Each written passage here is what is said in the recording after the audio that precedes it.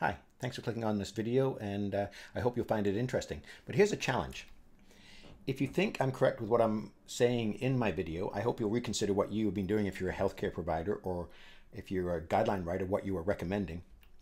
However, I would be more than happy to hear from you if you have evidence showing my issues are invalid, because it's not about being correct. It's just trying to use the best available evidence and make decisions. And I'll even go a step further. If someone shows me why what I'm saying is fundamentally incorrect, I will personally send them a nice bottle of wine and also redo my video. So hopefully that's a decent challenge. So leave comments or contact me via Twitter @medmyths. Thanks. What I'd like to do with this presentation is to logically and mathematically show why measuring lipid levels more than once in a person's lifetime is pretty much a waste of time and obviously then also a waste of money. Many primary prevention cardiovascular guidelines have specific thresholds or percent reductions for LDL and other markers. And all of these sound very logical and they sound very evidence-based. But just because they sound like that doesn't mean there isn't a big problem. And what I want to do is work you through why there is a problem with all of this. To start off with, there are two reasons why cholesterol is measured. The first one is to use it in conjunction with other risk factors when you're trying to figure out what a person's cardiovascular risk is. And then obviously you'd, in theory, would follow it up on a regular basis to see if it actually changes over time. And then the other thing is to see if a specific treatment that you've made, whether medications or food or activity or whatever, has changed a person's cholesterol. So those are the two main reasons why cholesterol is typically measured. So let's address each one of these individually. And I'm sort of calling both a reason and a problem. So let's start off with, can we use these for assessing cardiovascular risk? Well, most cardiovascular guidelines now recommend estimating a person's cardiovascular risk rather than simply focusing on specific cardiovascular risk factor numbers. And that's great. I think we've too long focused on, LDL and HDL and all that. We should really be looking at the cardiovascular risk factor numbers. So that's a good thing. But let's look at the math of cardiovascular disease estimates and how risk factor changes will actually impact a person's cardiovascular risk estimate over time, because that's the key thing to think about. So there are a number of cardiovascular risk calculators. This is one of the ones that I use and recommend people using. And as with all of these risk calculators, we enter the age, the sex, the blood pressure, and smoking history and cholesterol. And when we do that, we come up with a ballpark estimate of their 10-year chance of a heart attack or a stroke. So let's do that with an intermediate risk person. So this is a 50-year-old male diabetic, non-smoker, systolic blood pressure 130, total cholesterol of about 4.4 and an HDL of 1. If we were to put that through the Framingham database, let's look at what risk factor changes, what the 10-year risk would be, and the actual benefit that you might get out of a statin. And that's assuming that the statin produces a 25% relative reduction in cardiovascular endpoints, which is, I think, a reasonable number to use. So this person's baseline risk is about 15%. So that makes them what we would typically say is an intermediate risk person. Now, if their risk was 15% and we took about a quarter of that off with a statin, roughly about a 4% benefit would be obtained in this individual if you were to give them a statin. Now let's look what happens as risk factor changes over time. So if nothing happened to this person, but the person got 10 years older, if we were to then recalculate their cardiovascular risk estimate, it would go from 15% 10 years ago to now about 25%. And then a quarter off of that would be about a 6% absolute benefit from a statin. So there's a 10% increase in baseline risk as you increase about 10 years in age. Now, yearly increases in cholesterol are tricky to tease out, but they're roughly about 1% a year, although it does vary quite a bit with patients. Even if we assume that the change per year is, let's say, 2%, what does that do to the estimate of this person's risk? Well, we've got 10 years in age, and then we have a 2% per year increase in total cholesterol and or HDL. And if we do that, you can see that that patient's 10-year cardiovascular risk is only increased by just about 1% over and above what you would have seen with the 10-year change, which is about a 10% difference. So you can see, even if you were able to measure this increase in total cholesterol, and we're going to talk a little bit later on about why that may not be possible, it doesn't fundamentally change anything with their estimate of their cardiovascular risk. And obviously, therefore, it doesn't actually change really much of their absolute benefit from a statin. Now, let's assume this person's total cholesterol went up, but HDL did not go up, which is actually not necessarily true. They typically both go up. But even if you just look at an increase in total cholesterol, you're still only looking at a difference of 25 to 30% 10-year cardiovascular risk. And even then, that difference really would not make much of a difference to the benefit that you'd see with a statin, and that likely wouldn't impact whether or not a patient would take a statin. And so this is over 10 years. Let's say you were to measure a person's cholesterol annually. It's a complete waste of time because the cholesterol can't possibly change enough to have an impact on the 10-year risk. And certainly the same applies to 5 years and 10 years based on the numbers that I'm showing you. And it's interesting, even with blood pressures, which on average go up, if you're looking at systolic blood pressure, they go up about 1 millimeter of mercury per year. Even then, that risk factor doesn't really change the actual 10-year estimated risk much in comparison to what just getting older does. So that was an intermediate risk person. Now, let's say we take a low risk person, 50-year-old female, non-smoker, systolic blood pressure 130, total cholesterol 4.5, and an HDL of 1. We see an even smaller difference. And so you can see a 10-year increase in age, their risk will go from 5% to about 8%.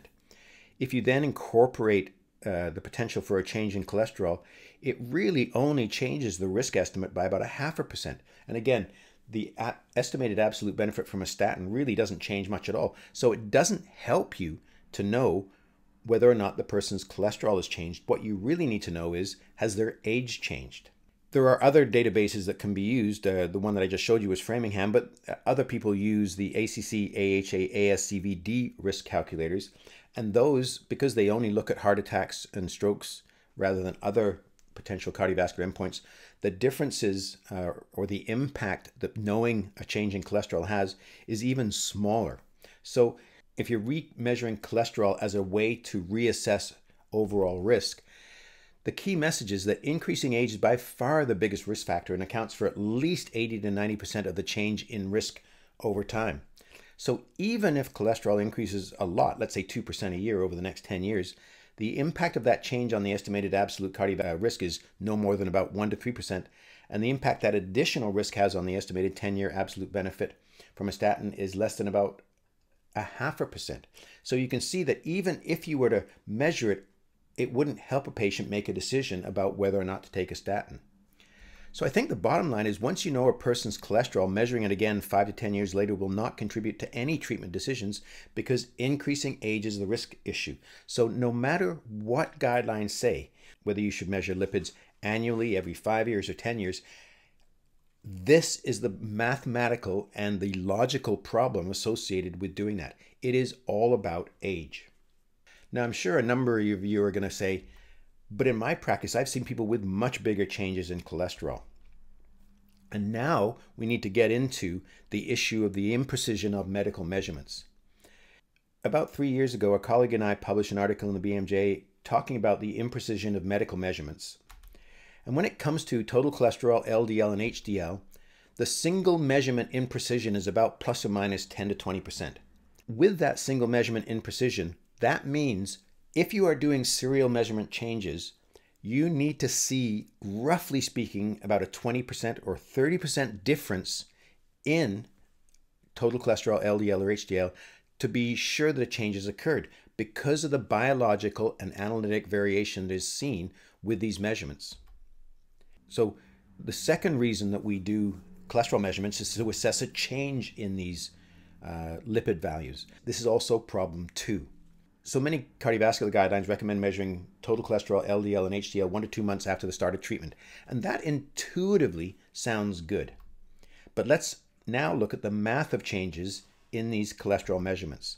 Because even though it sounds logical, there is still the potential of a big mathematical and logical problem. To wrap your heads around this, we first have to look at what is the percent change in LDL that occurs with statins. So we know if you give 5 milligrams of a statin, you get, roughly about 20 to 25% reduction in LDL cholesterol.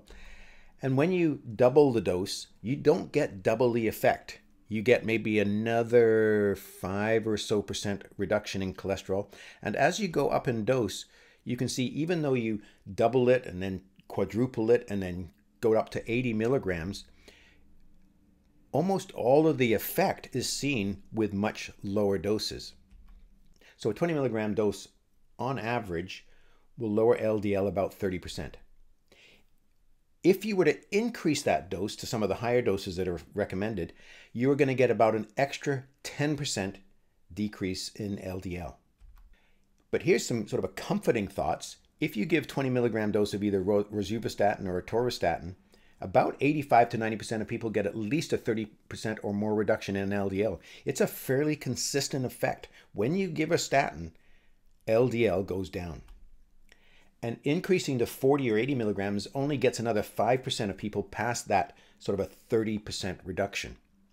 And here is just a sort of a depiction of the percent of LDL reduction you get with each dose. And you can see if 80 gave you 100% of the effect, you could just cut the dose in half, you still get 90% of the effect. You cut the dose in half again, you still get 80% of the effect, and so on. And this is an important thing to realize. But now what we have to talk about is the average percent decrease in LDL from a statin versus the percent measurement variation for LDL in individual people. This is the key feature of why it's unnecessary to remeasure lipids. So let's look at the sort of LDL changes that you would see. So as I've mentioned before, an average change in LDL with a 10 to 20 milligram of a statin is about a 30% decrease. If you are increasing the statin dose up to the higher doses of 40 to 80, you might get another about 10%.